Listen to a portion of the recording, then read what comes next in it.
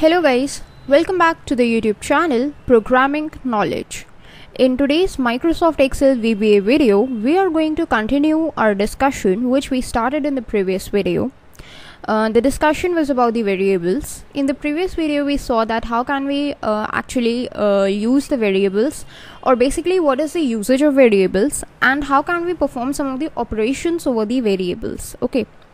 So in today's video, I'm going to continue our discussion on the variables. The reason why we are focusing so much on this because variables are used extensively everywhere in any programming language. And this time we are having VBA, which is going to extensively use variables as well in the upcoming lessons. So it is better to have a clear understanding of the concept. So let's start with our video. If we try to look at a brief overview of the variables that we are going to discuss in this video, we are going to see that how can we just access the different types of variables. Actually, what is the different types of variables? How can we give the different types of data to a same variable? How can we declare variables in VB? And many more. So let's start with our discussion. On your screen, you could have see at on the left side we have our Excel and on the right side we have our VBA editor. So first of all, in the VBA editor, go to the insert menu and insert a new module. Let's name it as variable types. So this is our new macro, that's variable types, and let's create a sub procedure over here using the keyword sub and write like variables types or whatever name that you want. Then open and close the parenthesis, and VB automatically recognizes this as a macro. Now what we are going to do is we have created a new sheet with the name of sheet 2. In sheet 2 we are going to perform some actions using the variables. Okay, so in the previous video we know that to use a variable in a Visual Basic, what we did was simply use a variable name and assigned it some value using the equal sign. Okay, and then we started to use it. So let's see that suppose we declare a variable with the name v and then we assign some value to it. We want to assign a string value to it, so we assign like hello world to it. So now variable v is holding a string value, and now we want to just show this string value. We want to print this string value onto a cell, say A3 is where we want to print this string value. So simply we can write A3 in square brackets and put an equal sign and put the value of v. Now if we try to run this piece of code using the F8 function, let's see what happens is after this first line, now v is holding the value of hello world, and when we execute this, then you can see that in A3 the value of v, which was hello world, is now stored. Okay, so that's how it works actually. Yes, but after some time, after executing this statement, I realized that I want to perform some other action, like I want to store some numerical value, but I want to use the same variable, that is v. So in VB, it is possible that you can assign the numerical value to some variable that was previously holding some other values. Okay, which means that now to the variable v you can access or you can assign a numerical value instead of a string value. You want to see that example? So let's just type v again, put an equal sign, and this time I'm going to assign a numerical value to it, say 80. After this, what I do is I want to just show this value somewhere. Suppose I use a cell A4 to show this numerical value right now, which is nothing but the value of v, which is now holding 80. So let's see that what happens if we are able to execute this piece of code or not. So first of all, hello world, that's simple and that's shown.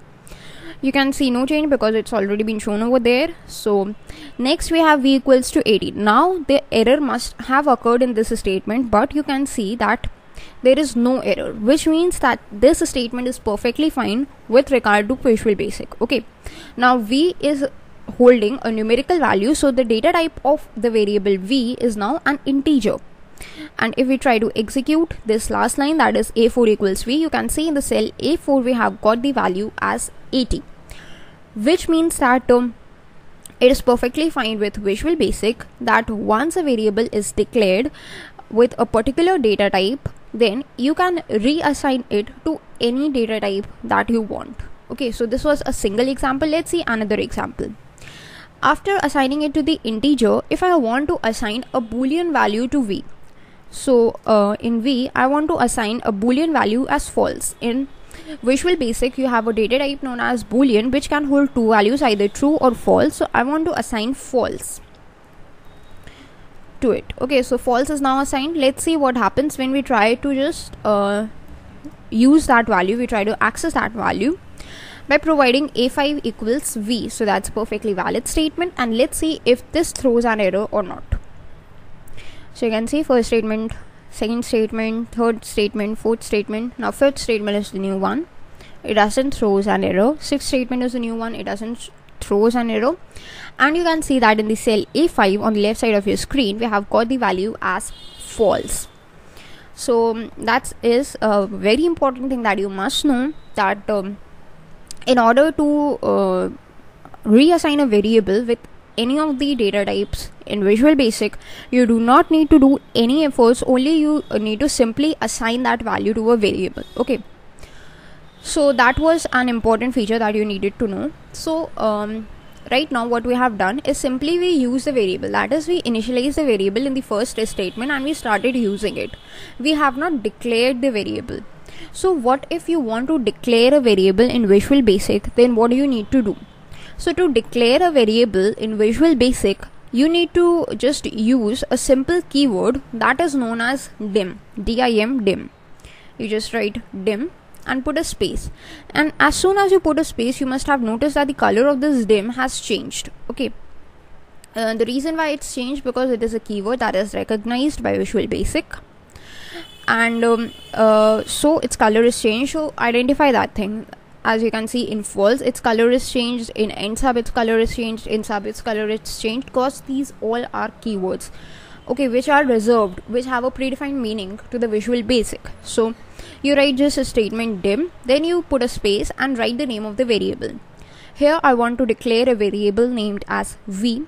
Suppose you want to declare multiple variables. This is a single variable.